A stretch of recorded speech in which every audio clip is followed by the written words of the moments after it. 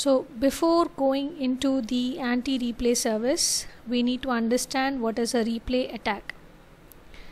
So a replay attack is one in which an attacker will obtain a copy of an authenticated packet and will later transmit it to the intended destination. The recipient of the duplicate authenticated IP packets may disrupt the service in some way or may have some other undesired consequence. The sequence number field is designed to prevent such attacks. So when an new security association is established, the sender will initialize a sequence number counter to 0. So each time that a packet is sent on this particular security association, the sender will increment the counter and place the value in the sequence number field. So the first value to be used will be equal to 1, and if the anti-replay is enabled by default, the sender must not allow the sequence number to cycle past 2 to the power 32 minus 1 back to 0.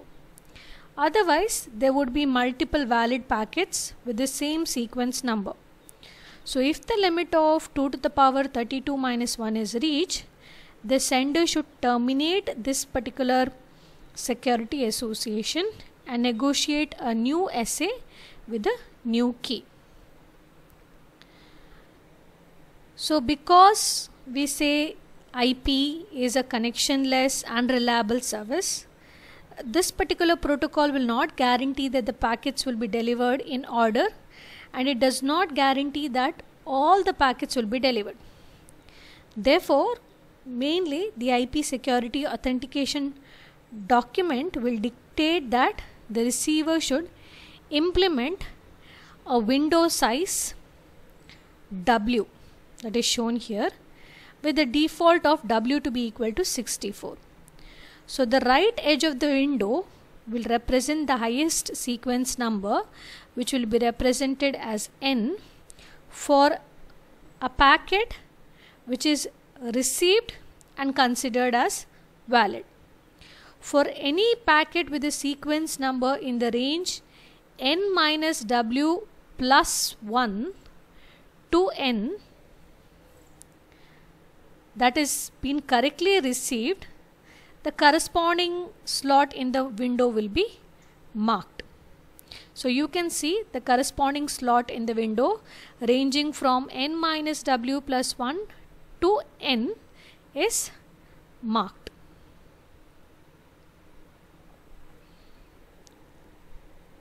You can see here it has been indicated with a slightish gray color. The unmarked, if valid packet is not received, is marked with a white.